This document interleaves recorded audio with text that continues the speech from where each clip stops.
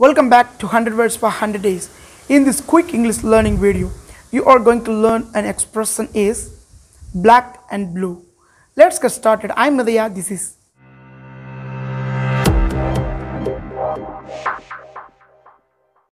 what does it mean by black and blue? First, let me give you an example sentence and it's your job to listen to that and guess the meaning.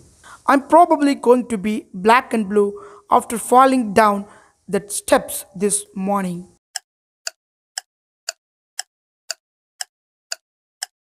What do you think this means? With the dark marks on your skin caused by being hit or having an accident. காயம்பட்டு பழுப்பு நிறத்தில் காயங்கள் மாறுறது தான் black and blue.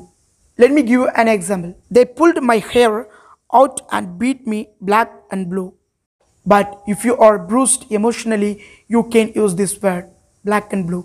For example, after reading the book of Lord Buddha's life story, Logan felt black and blue throughout his soul. I will meet you with the new words next video. Till then, bye bye.